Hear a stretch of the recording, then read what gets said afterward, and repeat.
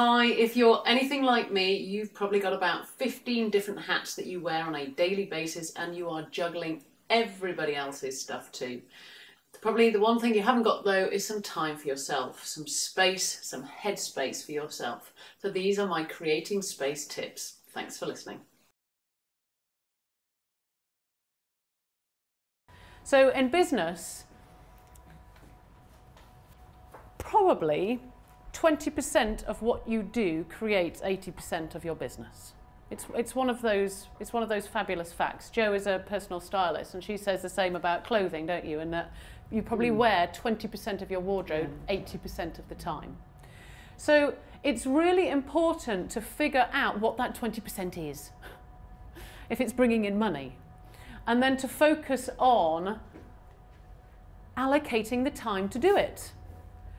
Figuring out what your, kind of your key performance indicators are. So it's a nice business term here, but this is a great story about Bob Ayling, who used to be the CEO of British Airways, and he only ever had one question that he would ask the rest of his team about how the business was doing, which was, how long are my planes on the ground?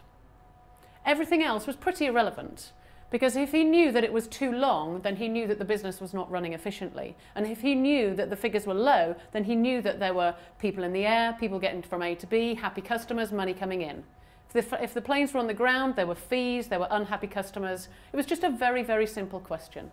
So it's really important that you figure out in your business those very simple, with hindsight, simple elements, and make sure that you find the time to do them. They could be as simple as networking, or they could be as simple as sending out a specific newsletter or an email. So figure out what those are. But they also exist in the home. We do have these daily habits that just kind of sink away, the brushing the teeth and the washing the face every day, that you just don't think about anymore.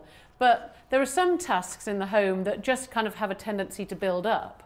I spoke to one woman about coming on this talk, and she said, "You're going to have to help me with my post problem." I said, "Okay." And she said, I hate the post. I hate opening the post." She said, "And at the end of the week, or the end of the month even, I've just got this pile of letters, and I can't cope with it, and it's really freaking me out." And it's because the daily habits of just opening the letter has gone for her, and it's just finding out that although a big chunk of time to get lots done works really well, so do small daily habits.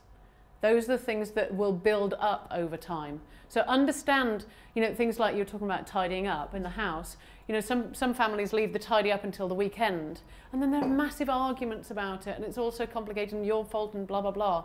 As opposed to just thinking, it takes 10 minutes just to sweep it all, under the bed.